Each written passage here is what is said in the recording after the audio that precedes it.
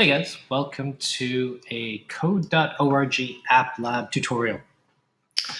In this tutorial, we're going to go over some of the foundational stuff of how to use code.org and just to give you guys a little bit of a preview of what we're going to create today. Just a simple button navigation app. So here I've got some strawberries. This is screen number 1. If I click on the next button, it's going to go to screen number 2. And if we click on back, it'll take us back to screen 1. So just some very simple things on getting started and comfortable with code.org. Let's begin. Right, once you've logged in, I'm going to go back to my projects area. And we are creating an app lab, actually. So I'm going to click on Make an App Lab here. And we're just going to start from scratch all together. It's opening up the same project. Interesting. Okay, let me log out here first.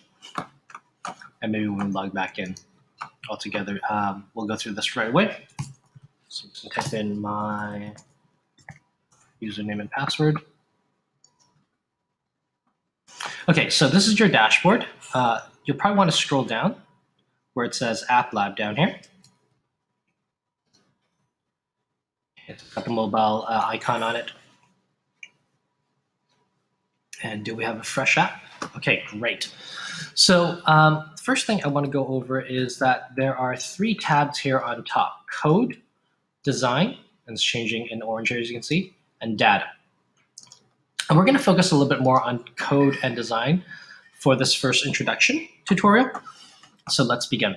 Under Design, we can drag a number of items that we saw directly onto here. So I'm going to start with the text area. And I'm going to just put some text in here, screen 1. I'm also going to drag a button on here as well. And here the text is what comes up over here. So I'm going to delete this, and you can see the text changing down here as I type. So this will be next. And this will be button number 1. Now, instead of calling button number 1, I'll talk a little bit more about a naming convention, maybe in an upcoming tutorial, because we do want to make sure we name our things properly. So screen number 1 next. And also, let's go and create a new screen. So that gives me screen number 2. And if we want to go back, we can go back to screen number 1. Okay. So screen number 2, again, I'm just going to throw up a text area out here. And I'm going to use this as a label for screen 2. Also going to drag a button on here, and I'm going to rename this as my back button. Okay, now let's talk a little bit about our naming convention for our identification or ID. Now, rather than calling this button 2, once we get more buttons created, maybe like 10 or 20 or 100 buttons, this is going to be really difficult for us to remember. So rather than calling it button 2, I'm going to shorten this. I'm going to call it BTN for button. And I'm going to call this back. And I'm also going to add one more thing here. I'm going to add an underscore. I'm going to put 2 here. The 2 is going to help me remember that this is part of screen 2. Okay, and button back should be pretty obvious. So let's go back to screen number 1 and rename that as well. So I'm going to call this next. Just first a note, this by default, it's on the screen 1 properties. So in order for us to change our button, we have to actually click on it. Right now we're in our button properties. So again, I'm going to change this to BTN next underscore 1 for screen number 1. And we may want to rename our screens a little bit differently for the future, but for now, I'll keep it as screen 1 and screen 2 because it'll be easiest for us to remember. Okay. Next thing I want to show you guys is let's get into a little bit of coding and get this working right away. So the code for this is actually very, very simple. We're going to need an on event under UI controls. UI stands for user interface. It's a technical jargon that means this is how the user or the player might interact with our app. So user interface. So here we have an on event. We have ID and click. And rather than having ID, I'm going to change this to button next 1. Okay, I'm actually going to create another event for, and I'm going to change it to button back to.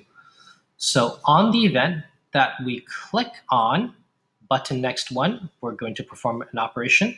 And likewise, on the event that we click on, button back to, we're also going to perform an operation. Okay, what operation are we going to perform? It's actually at the very bottom of this list here.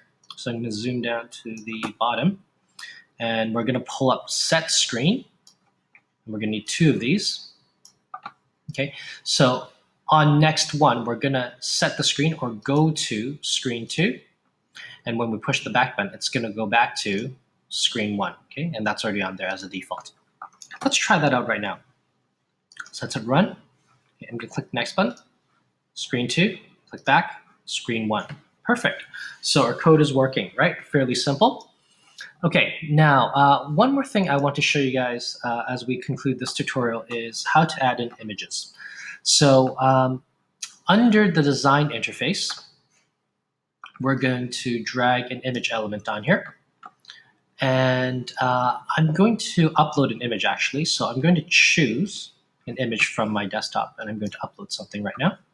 So I've got 3 images right here, grapes, oranges, and strawberry. Let's throw the grapes up on here just to give a little bit more color to this. So I'm going to choose that. That's what we're going to use. So there's my grape image. Okay, you can resize it by holding onto the edges. You have to be a little bit careful with that. Okay, so we can resize our grapes. Let's carefully put your mouse over on the side. Okay, let's just throw this on the top maybe. Okay, move the screen, move our label down a little bit. Okay, and let's also do the same in screen number 2. So I'm going to choose my image. Okay, I'm going to upload a new image file this time.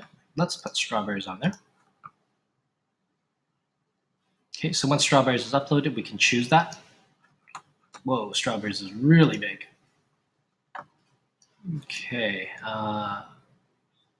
can we shrink the size of this?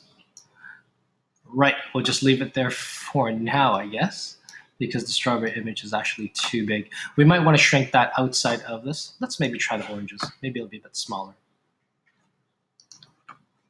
Okay, oranges. Let's choose oranges instead. And that's actually really big too. Okay, so we'll have to shrink our images using an external editor. But anyways, let's just run this one more time. So in screen 1, we've got our grapes. In screen 2, we have our oranges. Okay, so that's the conclusion of our first app, right? We've written some computer code, just drag and drop it. And we've also looked at how we can design a simple user interface. Thank you guys for watching. We'll see you guys in the next tutorial.